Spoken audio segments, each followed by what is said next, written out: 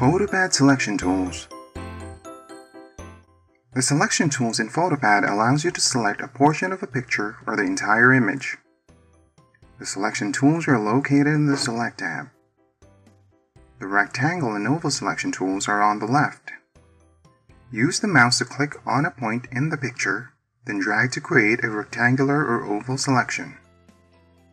If your selection is not quite perfect, simply click and drag again to create a new selection.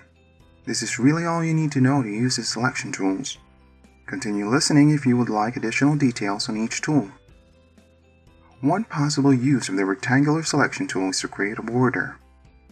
Right-click on the selection, then select Invert Selection from the menu. Now click the Fill button and choose a color, opacity, and hardness.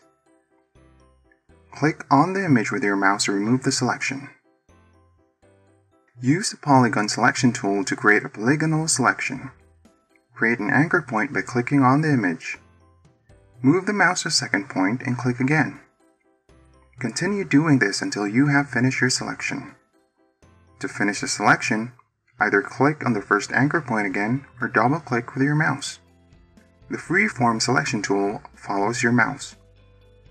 Click the left mouse button and hold it down while making your selection.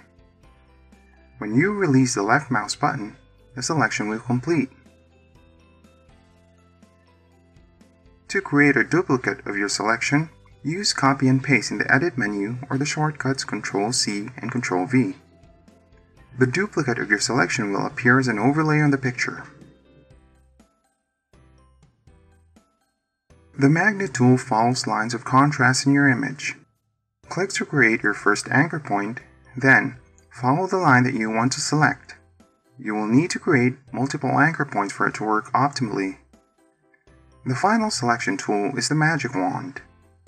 Use the Magic Wand to select all adjacent areas with a similar color. For example, you can select the sky in this image. Change the color sensitivity to include a broader or narrower color range in your selection. Moving the slider to the left will be very precise in the color range. Moving the slider to the right will select similar adjacent colors. For more PhotoPad tutorials, visit the address shown on your screen.